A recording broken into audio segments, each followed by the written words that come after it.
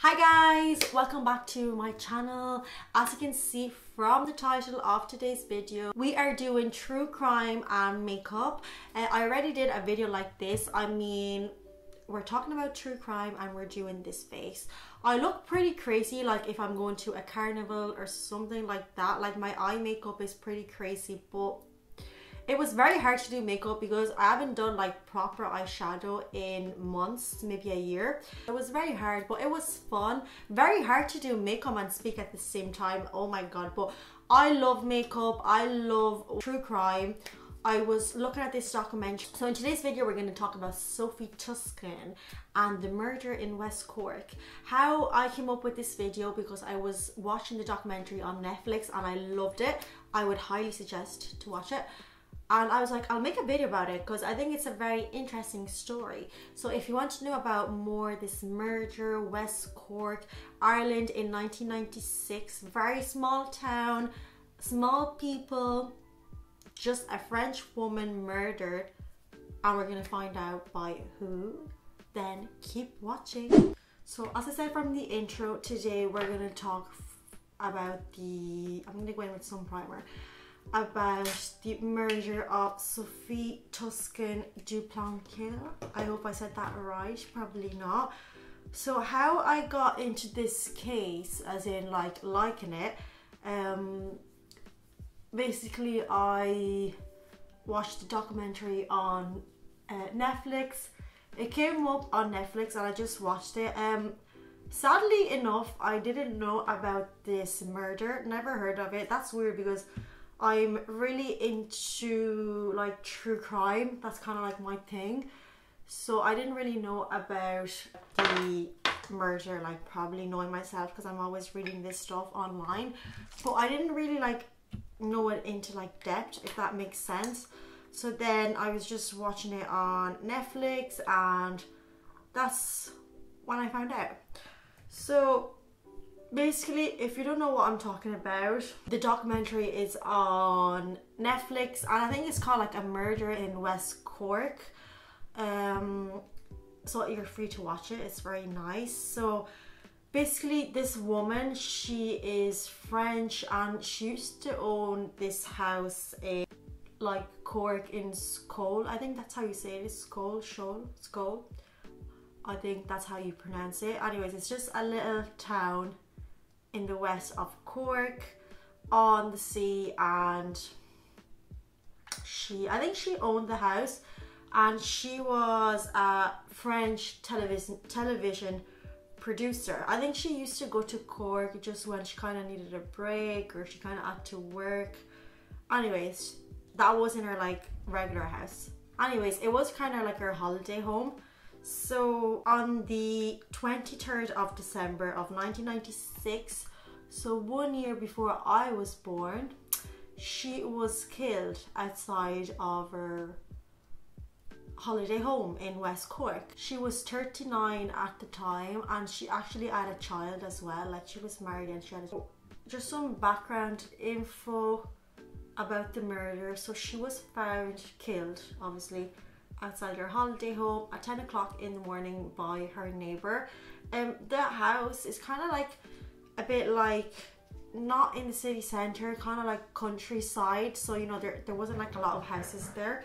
So she was basically found kind of like in a lane, kind of like a little lane beside her house. I'm gonna go in with this color pop palette. And she was found like wearing like a nightwear, like kind of like pajama dress, and she was wearing some boots. There was like blood stains on the gate, all that kind of stuff. But anyways, they identified her. She was dead.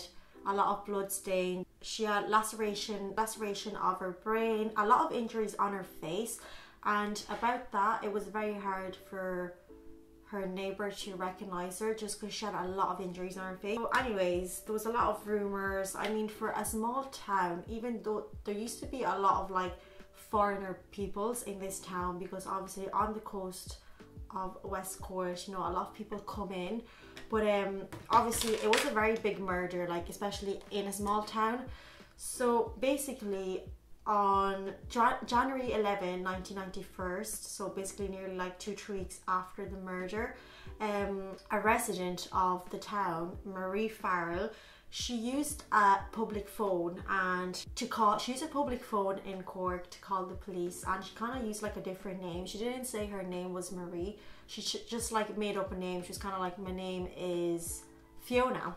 And she said on the phone to the guards that she saw a man the night of the murder at this bridge that is called Kilfada Bridge. Kilfada, I don't know if I'm saying it right. It's just like a bridge beside Sophie's house. So she just random, she didn't say what her real name was, and she was like, yeah, I saw this man that night wandering around there. And then obviously she did make more calls using this fake name, and at the end the guards, obviously like the police, identified her, who she actually was.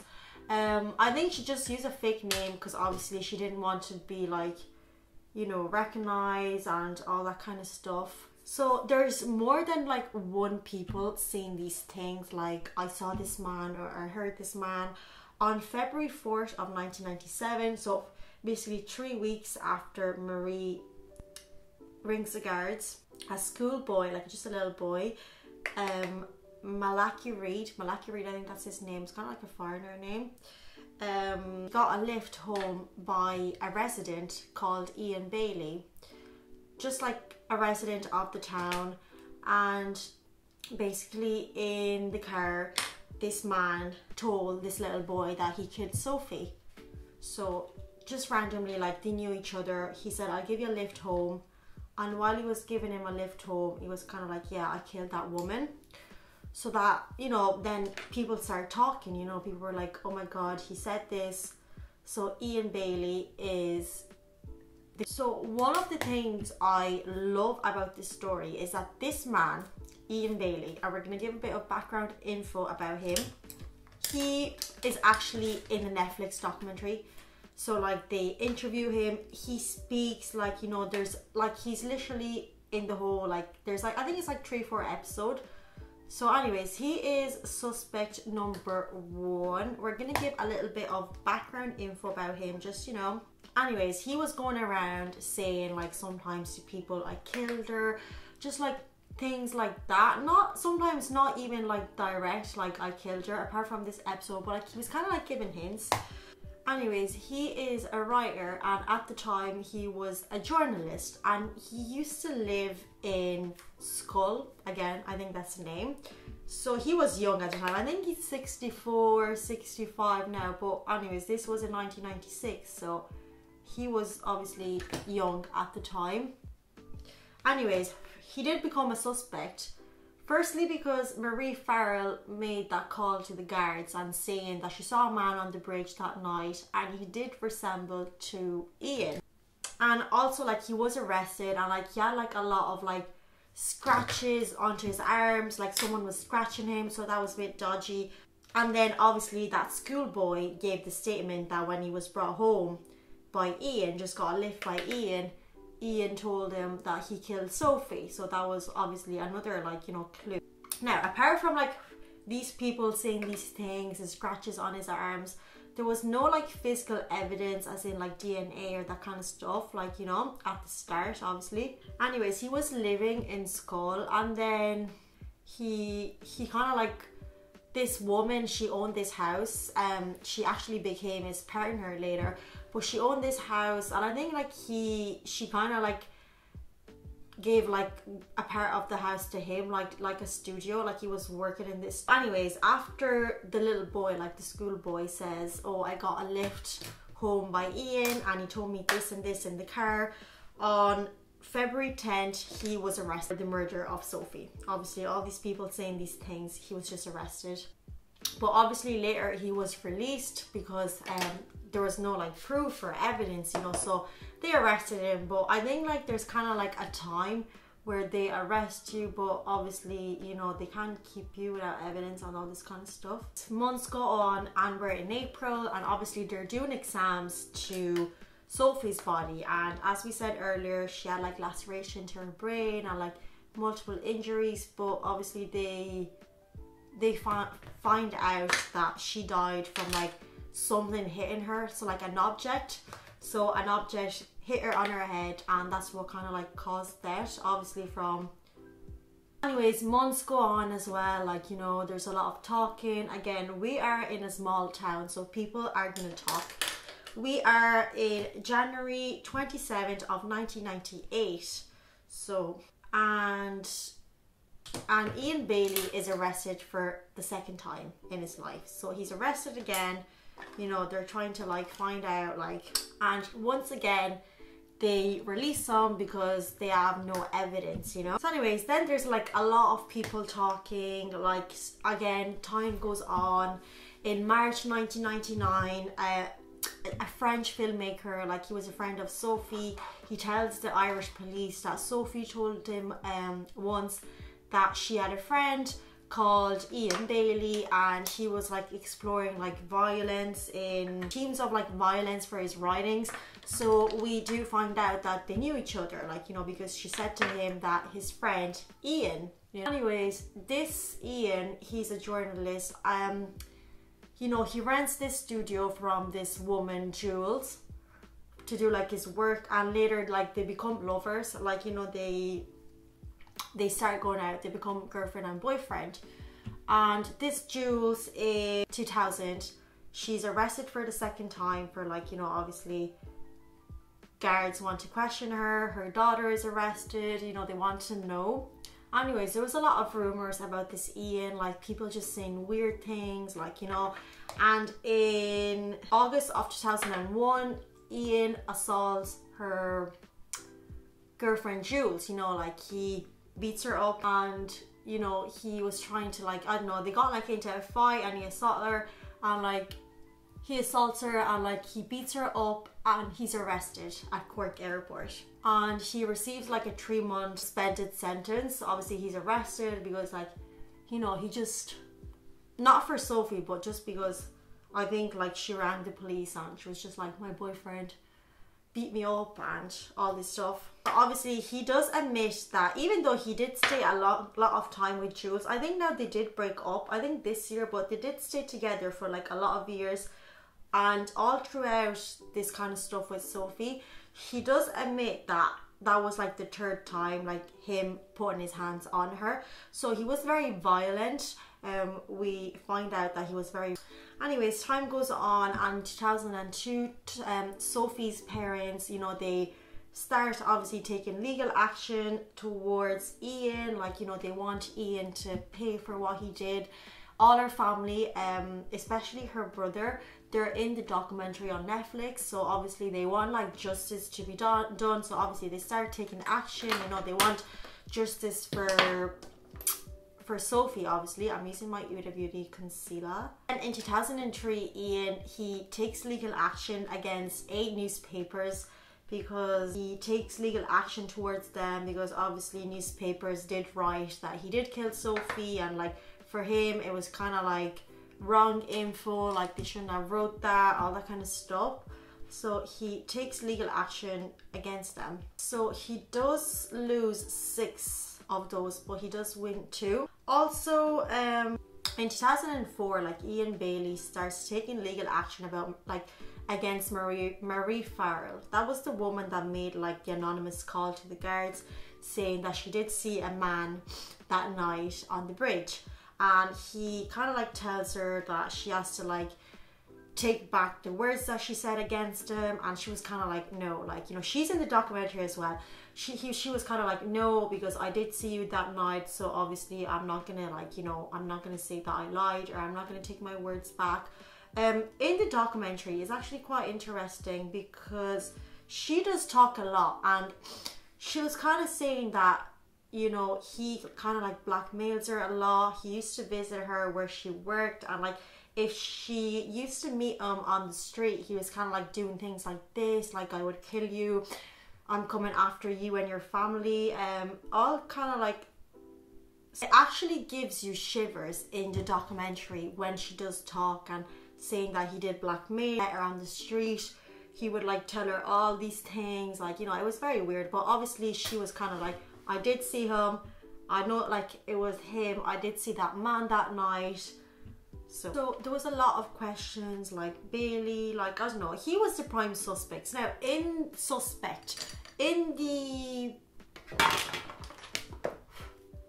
the documentary, you're gonna see that obviously he wasn't the only suspect. There was nothing major, like not like other cases. Like sometimes they were thinking about his, like her husband, stuff like that. It could have been someone else, but everything always kind of like reconnected to Ian Bailey. Like there was nothing else, like, you know, there was so many details that were kind of like connecting to him.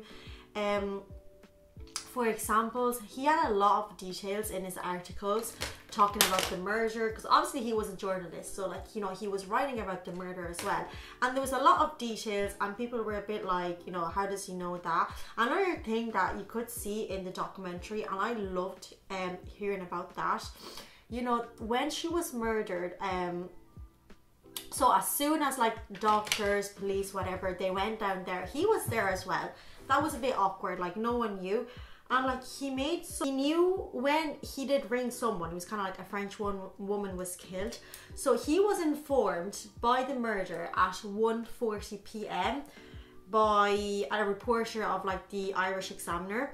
And he obviously told Bailey about the murder, but he did say that he didn't tell him she was French. She was just like, a woman died like beside her house, she was murdered, but he didn't say she's French. So everyone was kind of like, how does Ian Bailey? A lot of witnesses that day said that Ian Bailey was telling them that a French woman was killed, and this was before 12. So the reporter of the other newspaper said that he told Ian about the woman 1:40. Ian was telling people about this murder at 12 o'clock. So nearly 2 hours before. So how did he know? Like, how did he know if no one told him? Like, how did he know that a woman was murdered? Like, no one knew, just like a few people. Like, how did he know? Like, no one could have told him. And then, like, how did he know she was French? Not even the people involved in like examining and all that stuff. Like, they found out that she was French after. Like, how did he know she was French? Another weird thing is his partner Jules, the woman that like gave him the room to like create a studio, the woman that then became his partner, and the woman that then obviously reported him to the police because she said that he assaulted her 3 times. Everything was a bit weird because she kind of like kept changing her statement where he was that night. Like initially she was kind of like, yeah, Ian was with me in bed that night, all night, you know, like he was at home, so he couldn't be outside. And then later on she was kind of like, after she was kind of like, no, like Ian, he got out of bed that night. Like after 1 hour they got into bed, so they went to bed at 10, and she said that around 11 he got out of bed and returned to bed at 9 a.m. and with an injury on his forehead. So that's a bit weird. I mean, you would know if someone is in bed with you. Like, why when the murder happened, she said he was in bed with me all night, 100%. And then why did she say after, oh no, like he got off bed after 1 hour and he came back at 9 o'clock with a scratch on his forehead? So in the documentary, he kind of explains this as, oh yeah, I got out of bed because I couldn't sleep and I was just like working, like I'm just doing some work. Even though, who goes back to bed at 9 o'clock in the morning? Like, that's like 10 hours. I don't know, that's a bit weird. And like, if he was only working, why didn't she say so? Like, they should have talked. Like the next morning when she woke up, she would have asked him like, where were you? And he could have said, I was working. Why when they asked her questions, she didn't just say, oh yeah, he got up but he was working, like, you know, he was working? Why do you have to say no, like 100% he was with me in bed? Like, that's kind of like a reaction of someone that is scared and doesn't really want to say the truth. Like, you know, why would you say something and then change it? So I think that was kind of like something that, you know, kind of made everyone understand that like she was lying and she was just like protecting him, because I mean, at the end of the day, who says one thing? And I kind of don't know, like she never said why she changed her, you know, why she changed idea on like what she said. She said this, and Bailey, Ian, on the other hand, he was kind of like, no, I got out of bed up like at 4 a.m. I wrote like a story for like 30 minutes and then I got into bed. So she said that he got out of bed and came back at 9. He said that he got out of bed at 4 and came back after 30 minutes. So like their stories are so weird. Like you know when someone comes back to bed. Like she says 10 hours, he says 30 minutes. She said that he left at 11. He said that he left at 4. Like they sleep in the same bed. That's so like weird. That was very weird, I have to say. There's a lot of people that kind of like talk in the documentary as well, kind of like police, like, you know, there's kind of like a detective as well, that he knew Bailey and visited him as well, and he talks about him. He's actually quite interesting to listen to. In the documentary then, there was like a lot of like rumors that I don't really know, but they kind of kept saying that he did burn the coat. Like there was like a big, like he did like a bonfire outside of his house to burn stuff, and she did burn the coat that he was wearing that night. There was a lot of rumors about that. So anyways, like this stuff continues and goes for like years. Like, you know, it's very unfair that obviously her family doesn't have justice. Like, you know, after all that time they kept waiting and they kept waiting, like there was no justice for her. So anyways, no justice. Like her family knew it was him. They kind of like felt it. I don't like this lipstick. So her family knew it was him. They were just like, it's him, like we know it's him, like we want justice. So in February 2010, a judge, he issues like a European warrant to like arrest Ian Bailey.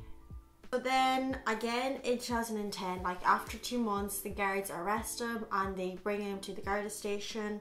He is brought to High Court and he's granted bail, and obviously he is pending to get like a hearing. So then in 2011, the High Court rules in favour of the French authorities and they ordered Ian to like surrender. Then in March 2012, the Irish Supreme Court rules in Ian Bailey's favour and in his appeal against like extradition from France. In August 2013, French authorities, they awarded €150,000 to Sophie's family. And in 2019, his trial starts and he's absent, like, you know, he doesn't have to be there. And it starts in Paris. And on May 34th of 2019, he's found guilty for the murder of Sophie Toscan. He is sentenced to 25 years in jail by the French court. So in June then, obviously the French authorities, they issue a warrant to obviously arrest Bailey and his extradition to get him and bring him to France. So then in 2020, Ireland's High Court just rules that Bailey will not be extradited. He will not be brought to France. They end all the attempts to extradition to bring Bailey to France. So there's a lot of like, you know, there's a lot of court stuff. I think in this case, a lot of factors. I think the guards, they could have done more. Obviously we're talking about 1996, so things were different back then. We're talking about obviously a small country like Ireland, like a small town like West Cork. You know, we're not in a big city, so everything is small. Like the guards, you know, I do feel that like obviously they should have found more evidence. They didn't really talk about a lot of evidence, but I mean, after Marie seeing Ian on the bridge, after the schoolboy saying that he did say in the car that he killed Sophie, and it wasn't only those two people, like a lot of people brought evidence, as in one night he said this to me, one night he was at a party and he was talking about this. So a lot of people were coming forward saying that he used to say a lot of like these like phrases. Some of them directly, like the schoolboy, like he directly said to him that he did kill Sophie. And a lot of other people, even though he didn't say it directly, he kind of like made statements about that. So I mean, obviously people were just like pissed off because they did like arrest him twice, but nothing was ever done. Like, he was just free. I loved seeing the documentary. I loved seeing him, because if you don't know, he's in the documentary, like he talks, and that gives you shiver. Like, just everything about him, that he talks, and like he goes just in his house and talks about like the case, and just the fact that he's there. Like, all the real people are there. So Sophie's family, her parents, not a lot, obviously. I think it's very majorly her brother and her son and her aunt is in it as a lot, and obviously Ian is in it, not Jules, but Ian, it's just like now, and he just talks towards it. He's very like, I'm innocent. Obviously it's very hard to talk about this case because there's not a lot of evidence, as in like DNA or that kind of stuff, and if there is, they didn't really talk a lot about it. But it's really hard to say he's not innocent. For me, he did it. A lot of people did see him. Just a lot of evidence that you will see in the documentary just points it out at him. I don't know, he is a bit of like a weird guy. Obviously that doesn't mean that like he obviously killed her, you know, obviously that doesn't mean anything, but just everything in like the case, like people that did see him there, people that the scratches on his hand, the girlfriend that said that he was sleeping in her bed and then she changed her idea and she said that he was gone. People seen him, like people, he said that he didn't know Sophie, but then we found out that he did know her. Like, the fact that he knew about the murder before everyone else, that's weird, you know. There's a lot of stuff. You know, I hope this case will be closed, and I think in these cases, it's, you know, it's not fair, as in, I think families should have more justice, because I think it's really hard to lose a daughter, especially by murder. But like, this case went on for like 20 years, and for me it was ridiculous. They should have handled it better. But I loved watching the documentary. I would highly suggest that, and I loved reading on the internet about this case. I know it was just a case that made me think I want to make a video about it. So I hope you did enjoy. I hope you enjoyed this makeup. It's very hard for me to do makeup and speak, I have to be honest, but I hope you did enjoy it, and I'll see you in my next video. Bye.